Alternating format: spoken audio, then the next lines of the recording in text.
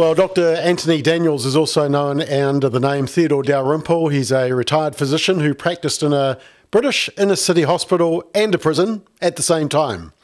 He's also a senior fellow at the Manhattan Institute, a contributing editor of City Journal. He's written a column for London-based The Spectator for many years, writes for the National Review. One editor I saw called him the Orwell of our time. And Dr. Daniels is the author under the name Theodore Dalrymple of the book Life at the Bottom, The Worldview That Makes the Underclass, from 2003, a 2012 book, well, many books, but the ones that I noticed, Spoilt Rotten, The Toxic Cult of Sentimentality, and author of Admirable Evasions, How Psychology Undermines Morality, from 2015, and I want to come back to that book. But above all, Tony Daniels is a very decent chap, and I know that because I helped host him and his wife Agnes back in 2006, actually the first year of Family First, when he was invited down here by Garth McVicker and the Sensible Sentencing Trust to talk about crime and its contributing factors. So, Tony, welcome back to New Zealand, albeit online, and you're coming from a little village in England, is that correct? A little town, yes. Okay. Now, I wanted to talk about prison, rehabilitation, deterrent, punishment. New Zealand is going through the process. The government wants to repeal what they call the 3 strikes law, which I know you're familiar with.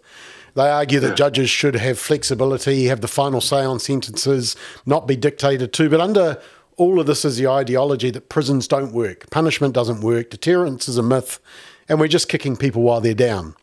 But the data I've looked at suggests that actually it is working. Less than 5% of offenders are moving on to the next strike. So deterrence seems to be working, and if deterrence doesn't work, victims and the public know that they'll be kept safe from these serial and serious offenders for a much longer period, because you can't commit a crime while in prison. So perhaps I could kick it off by asking you the question, people say prisons are a failure. Who thinks that, and why do they think that? Well, a lot of people think that, and I think that probably the majority of the intellectual class, if I may so put it, thinks that.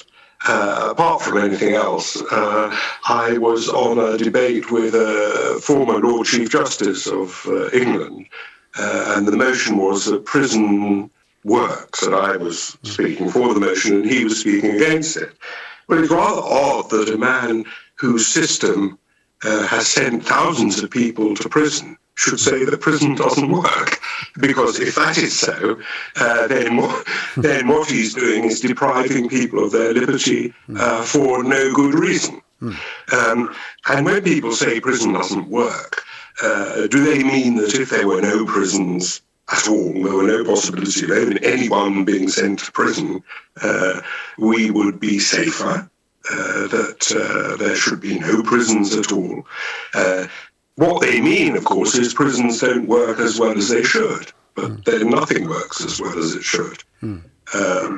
But in any case, the evidence to me suggests that they do actually work. We know that the recidivism rate in Britain, I'm talking about Britain, I've lost a bit of touch with New Zealand, but I don't think New Zealand is all that different in this respect from Britain. We know that the recidivism rate is very high for short sentences. And never once have I seen anyone suggest that maybe the solution is longer sentences. So I've never seen that in a newspaper, for example. Yeah. So is it that they don't like prisons full stop, or they just don't think that prisons are working the way they should? I think the problem is there's no intellectual kudos in saying that punishment actually works, because it makes anyone who says that sound as if he's punitive, censorious, cruel, sadistic, and so forth. And therefore, if you say the opposite, you sound the opposite of those things, which is understanding, kind, decent, and so on. But the people who generally say this are the people who are at very little risk themselves of serious crime. And even, for example, if my house were broken into and people stole things from it, I would, of course, dislike it intensely. But it wouldn't be devastating for me as it's devastating for poor people. Yeah. To have the same thing happen to them. So you have you worked, what, 15 years as a psychiatrist in both the prison and the hospital. You sort of went between the two, as I understand it. Yes. And They resembled each other quite strongly, actually. And there was more, generally speaking, there was more violence in the hospital. But yes, I worked as a general doctor, so I was on night duty one night in 3 or 4 for about 14 years, and weekends. So do you think prisons work as well as they should? No, not really, because I think the revolving door principle where it's easier in England, apparently, to find someone with 43 convictions than with 1 conviction in a British prison. In other words, what we do is we give very light sentences to people who have made it quite clear that they're going to repeat their offences. Not that I think that people should be punished for what they might do; they should be punished for what they have done. And this is a mistake. Of course, that undermines the very idea of parole, actually. But so they don't work as well as they should. But as I point out, that when people make comparisons between community sentences and prison sentences, usually they use a bogus statistic in order to show that there's either no difference or that it's favourable to community sentences. First, the vast majority of prisoners, at least in Britain, and I wouldn't mind betting it's the same in New Zealand, have already been through the community sentence. Yeah, it's pretty hard to get into prison in New Zealand. It's pretty hard, yes. Yeah. And in Britain, the police are so incompetent, you almost have to want to, because the chances of the police catching you are minimal, actually. Yeah. And in fact, it is true that there are this is a terrible indictment of our society, no doubt, but there are quite a lot of prisoners who say that they prefer life in prison to life outside, at least for a time. So the fact that the argument that's used is because of the recidivism, that suggests that prisons aren't doing their job. Is that a fair summation? That is one of the arguments, yes, and it's a bogus argument, actually. If I go back to the comparison between the community sentence and the prison sentence, the community sentence, the recidivism rate is measured from the moment of sentence. Right. With the prison, it's from the moment of release. So you don't count the fact that while they've been in prison, they haven't been committing crimes, at least against members of the wider community. So that's a bogus thing anyway. And as I said, you can't really do like for like, because almost all prisoners have gone through the community system already. Yeah. In fact, many times, and it's possible to demonstrate in Britain, and I wouldn't be surprised if it were the same in New Zealand, that quite a large percentage of crime, in fact, a high percentage of crime, is committed by people who are already on community sentences. Well, one of the arguments used is that we should actually do away with prisons, that prisons don't work, and it should all be community-based sentences, but that just continues to put... the argument for that is that you keep people in as much as possible in normal setting as possible, you can rehabilitate them, but does that actually work? No. We already know that community sentences, what are they going to do? They can't even follow them up. In Britain anyway, the public administration is so degenerate that even when you put electronic bracelets on them, you don't know that they're committing an armed robbery with a bracelet on. So, it's just nonsense. And already we know that those people who are on community sentences are committing thousands and thousands and thousands of crimes as they are on those community sentences. In Scotland, not some time ago, and this is a little while ago, but I don't see why it should have changed, they discovered that I think about a third of crimes are committed by people who are on bail. Right.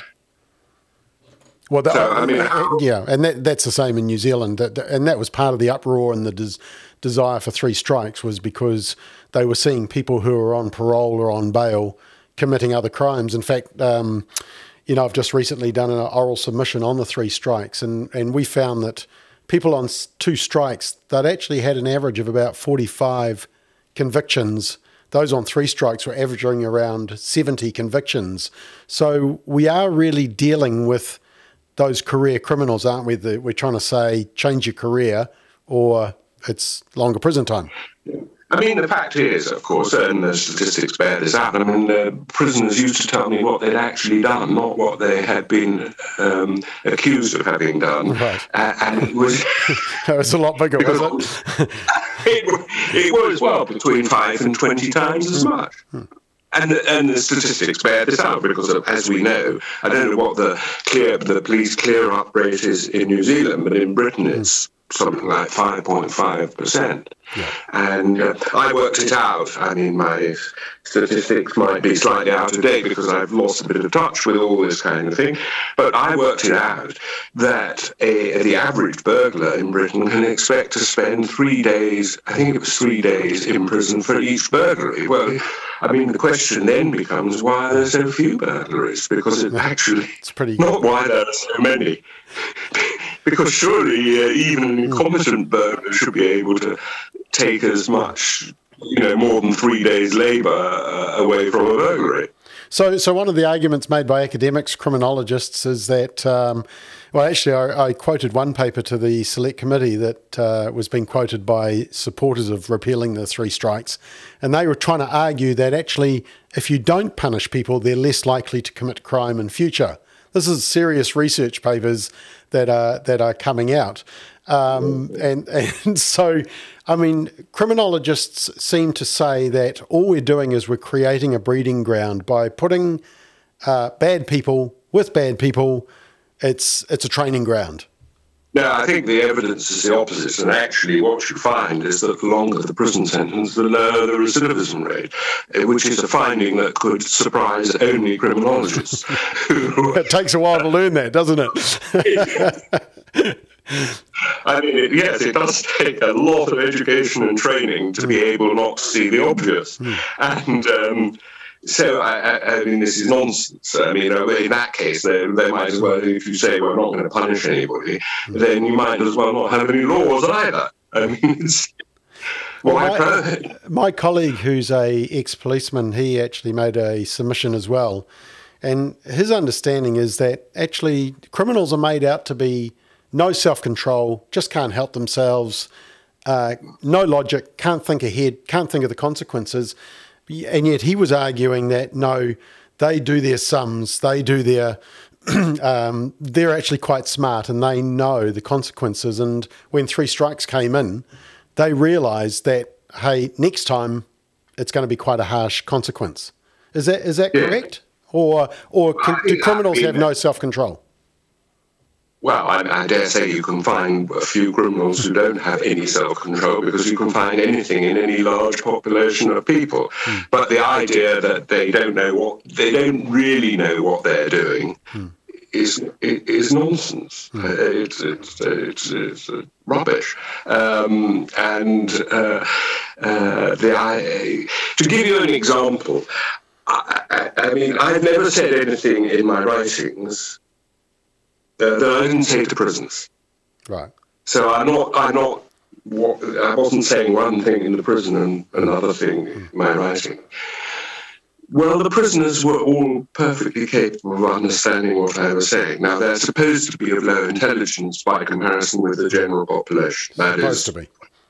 Supposed to be. All I can say is, if that is the case, nevertheless, their intelligence is sufficient to understand what I'm saying.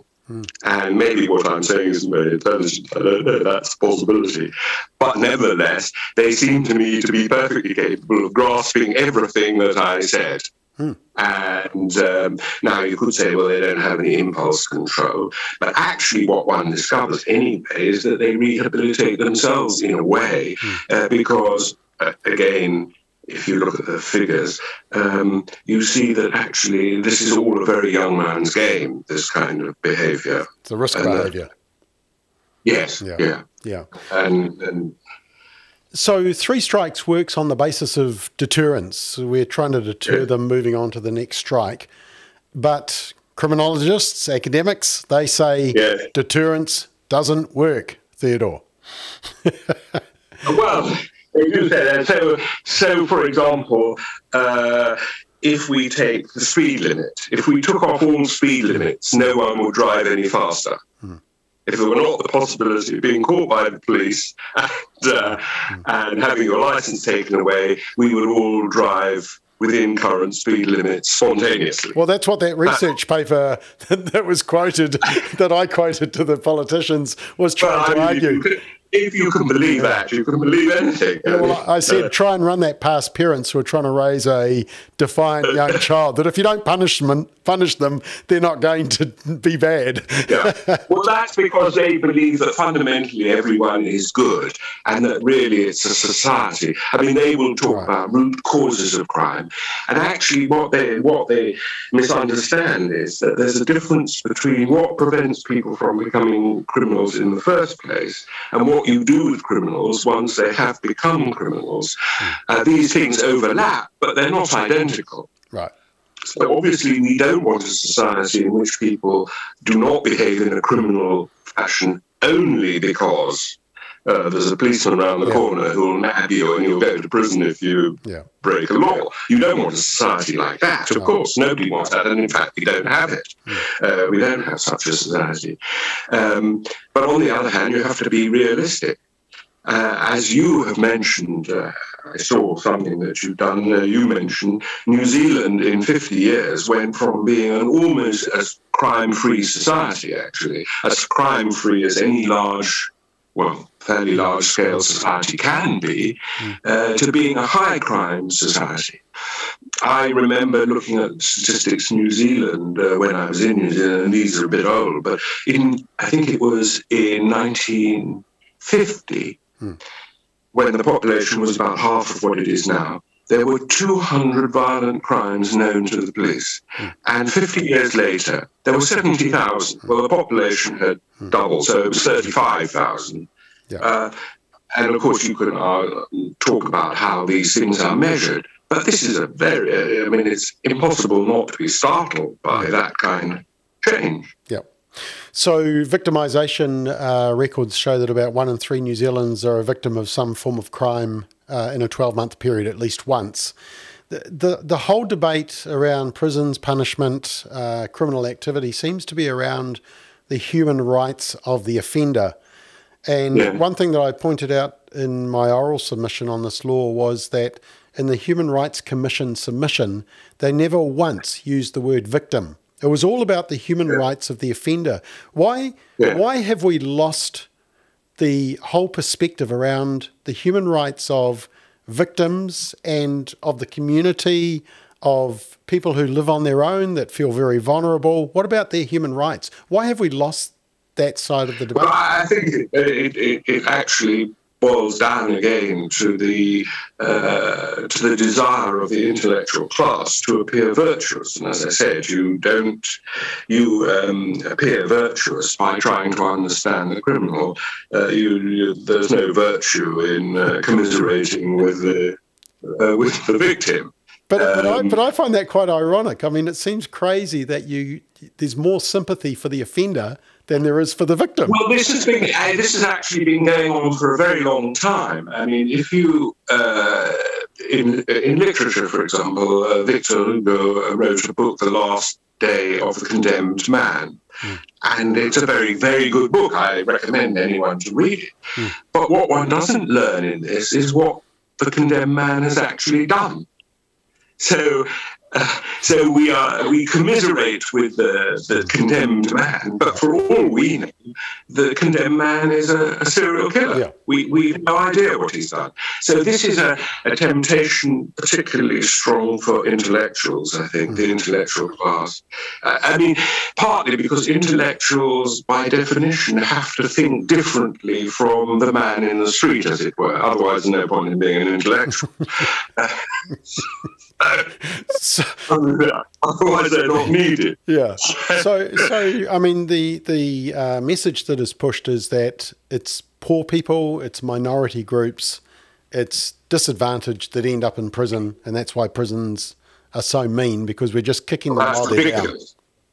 It's ridiculous because the victims come from the same groups. And since the number of victims is very much greater than the number of perpetrators, even in crime-ridden areas, it's simply not the case that if you don't incapacitate the perpetrator, you are being nice to the poor. Actually, what you're doing is victimizing them. One could, I mean, if one were cynical or Marxist, one could interpret laxity as the means by which the middle classes avoid expenditure on law enforcement, except that, of course, law enforcement is very expensive, where a lot of crimes, preventable crimes, are being committed. So it's possible to in fact, more realistic, to turn it round. It's the poor people who are victims of crime. This is perfectly obvious. Yeah, and the statistics bear that out, that, you know, the complaint is that Māori are more likely to be represented in prison, but unfortunately Māori are also more likely to be victims of crime because of the areas that they live in. Yes, yeah. I mean, the fact is that most... I think people think that burglars go around burgling country houses and rich people's houses, and of course there are a few specialised burglars who do that, who specialise in stealing works of art and so on, and they're specialised. But this is not the kind of crime that is plaguing our cities. It's lower level, but often violent crime, and as you say, it's perfectly obvious from the statistics who is suffering most from this. And do you think some people actually want to go to prison? Yes. I mean, for a time. I mean, they don't want to go to prison for years and years, but they actually don't. I mean, in my experience, I would say to them confidentially, how do they like prison? And they say, well, for a time, it's a relief to them because their lives outside. I mean, it is true that their lives are terrible. I mean, they made them terrible. They have all kinds of problems, and it's almost. Conditions in prison, and I'm in favour of this, prisons conditions have improved by comparison with what they were, and it comes as a relief to them. So where does rehabilitation fit in? I mean, is that part of the prison experience? Should rehabilitation be happening? Well, first of all, if you believed in prison rehabilitation, it wouldn't make sense to give short sentences because you can't. Whatever you do, you can't possibly do it in 3 months or 6 in that time. And although I don't think the evidence shows very much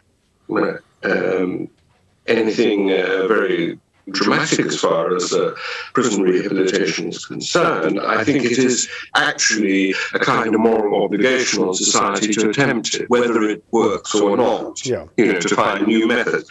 In fact, as I said, prisoners do actually rehabilitate themselves because when you look at multi-recidivists, they do actually eventually, most of them, not of course 100% of them, but most of them do actually stop before the age of 39. Right. So they will stop one way or another. And after that, either that they cease to be criminal or they're better at being criminal and never get caught again, but I don't think that's likely to be the explanation. Yeah. So in a sense, people are auto-rehabilitating. So if you put that together, you might say, well, the answer is longer prison sentences. I mean, it's ridiculous to be giving 3 months to people who have committed 40 offences, many of them quite serious offences. And here it's important to remember that while it is true that there are petty criminals who don't go on to commit serious offences, those who commit serious offences also commit petty offences. Right. So if someone who's committed a serious offence commits a petty offence, that's a serious sign. Yeah. It should be taken seriously. Is crime simply an indication of poverty? Does poverty cause crime? No, not in any direct sense. I mean, it is true, of course, that in any given society, the kind of crimes we're talking about, burglary or assault and so on, are much more common amongst the relatively poor people. But if you compare societies, it's not the poorest societies that necessarily have the highest levels of crime, nor is it true that when those societies were poorer, much poorer than they are now, as most societies were, that crime goes down with poverty. Actually, Sweden, which no one could possibly call poor, has one of the highest crime rates in Europe. If you take New Zealand, I don't believe it's poorer now than it was in 1950. Well, that must be nonsense. If you take New Zealand, I mean, it's not. There's a higher rate of crime amongst or by the Maori, but that can't. It's not their being Maori that is important, because in 1950 they were also Maori, when they were not committing crimes. Yeah. So something has changed in people's mentality. I can't say, well, here's the answer, I know the answer, this is why people have changed from being law-abiding to being more criminally inclined. Yeah. And so those who support three strikes law, tougher sentencing, they would argue that the West in general, the West including Sweden, the UK, have been too soft on crime. What's your response to that phrase, too soft on crime? Well, I think for many years this is true. And over and over and over again we see dreadful cases, which people will say, well, these are isolated cases, where absolutely absurd leniency has been exercised. And of course, someone will say, oh, well, that's only in the newspaper sensationalizing it. But this actually is a statistical trend. In Britain, for example, in 1900, there was one prisoner for every 6.5 indictable crimes. And 100 years later, there were 114 indictable crimes per prisoner. So in other words, we have become much, much more lenient. And again, it takes a criminologist to be surprised that... Well, it shows you that criminals are good gamblers because they can figure out the odds of being caught. Yes, I think they can be, and in a sense, they restrain themselves, because there really is very few, or many people restrain themselves. So I guess one area of commonality that we have, both sides of this debate, is that we all want to keep people out of prison. We don't want them to end up in prison because we don't want them committing crimes. How do we do that? Is that possible to stop that recidivism? What would be your strategy? Well, I mean, I'm in favour of longer prison sentences for recidivists. I mean, so long as you have a proper system of fair trial and so on. Right. I mean, that's what people should be concentrating their the human rights people should be concentrating on. In Britain, for example, we changed, and I was against this, we changed the warning that is given to someone who's arrested. It used to be quite simple. Anyone could understand it. It said, you don't have to say anything, but anything that you say may be taken down and used in evidence. Well, anyone can understand that. And they changed that to make it easier, or rather to threaten to threaten arrested people. They started saying, you don't have to say anything, but if you choose not to say anything, the court may infer something from the fact that you haven't said it. In other words, it's a threat. Now, I think that's wrong. I think that is an attack on somebody's human rights, because people are vulnerable when they're in the hands of the police and they're being arrested. So what we've done is made it easier to convict in a certain way, because you can get more confessions out of people that way. But on the other hand, once they are convicted, you don't do anything. Well, this is exactly the wrong way around. So we get everything exactly the wrong way around. Yeah. Look, I'm just about out of time, but I do just want to touch on your book, How Does Psychology Undermine Morality? Because, you know, it seems like like you say, the common sense seems to be that, yes, prisons do serve a purpose. Deterrent does work because we know it works on ourselves. People need to understand consequences, but we seem to be up against sociologists, academia, criminologists who say, no, prisons don't work, deterrence doesn't work. And your book, let me just read the explanation, because I did chuckle to myself as I read it. You say, most psychological explanations of human behaviour are not only ludicrously inadequate oversimplifications, they are socially harmful in that they allow those who believe in them to evade personal responsibility for their actions and to put the blame on a multitude of scapegoats, on their childhood, their genes, their neurochemistry, even on evolutionary pressures. And then you say, instead, they promote self-obsession without self-examination and the gross overuse of medicines that affect the mind. That's an interesting, because, I mean, you're really challenging the whole psychology that's going on, the research that's coming out. And as I've just highlighted of a couple of papers that I highlighted to the MPs on the Select Committee, some of the conclusions they come to just do not make common sense. And yet we're the ones who are made to be thought that we don't understand human nature. Well, just in a Reader's Digest, what was your book basically saying? Well, what it was basically saying was that psychology doesn't actually help us in self-understanding, but rather gets in the way of it, which is not, I mean, I don't want to be absolute in the sense that I was a psychiatrist and I did see criminals who were mad and had committed crimes because they were mad. Yeah. And that needs to be dealt with differently. But you need judgment, proper judgment as to who those persons are. And when you attempt all these psychological explanations are really fashions. They go in and out of fashion, or particularly out of fashion, because they're absurd. So we have behaviorism, we have psychoanalysis, we have neurochemistry, and this will go on and on and on and on. And yet, of course, we know that the fundamental cause of crime is what it has always been, which is the decision to commit it. And indeed, if there is no decision to commit it, there is no crime committed, because you actually need to have decided to do it for there to be a crime. And of course, it's expanding, isn't it? Because it's going to no prisons. And now, of course, we're getting movements like in the United States of defunding the police. It's all heading for disaster, isn't it?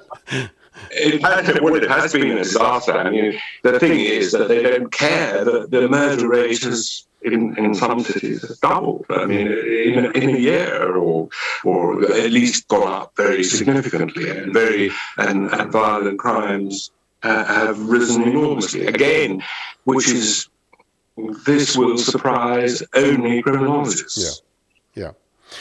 So, look, just one final question, and I think from our perspective, you know, we believe that people can change, that people can be rehabilitated, but it does take a lot of work and a lot of undoing of damage that may have been done, bad choices that are made, drug use perhaps, which I'm sure you came across a lot in your journeys between the hospital and the prison. How can we make that change happen better for... Well, I'm very Yeah, I'm very sceptical about what we can actually achieve, except by time, because people do. I mean, when we say people can change, not only can they change, they do change. So we know that because people's behaviour does change in time. What we want to do, of course, is accelerate the change so that. But I'm not convinced that we have a kind of magic way of turning people more quickly in a good direction. But what do you think we need to offer them at least? Well, what I would like to do is, I mean, and I never managed to achieve this, of course.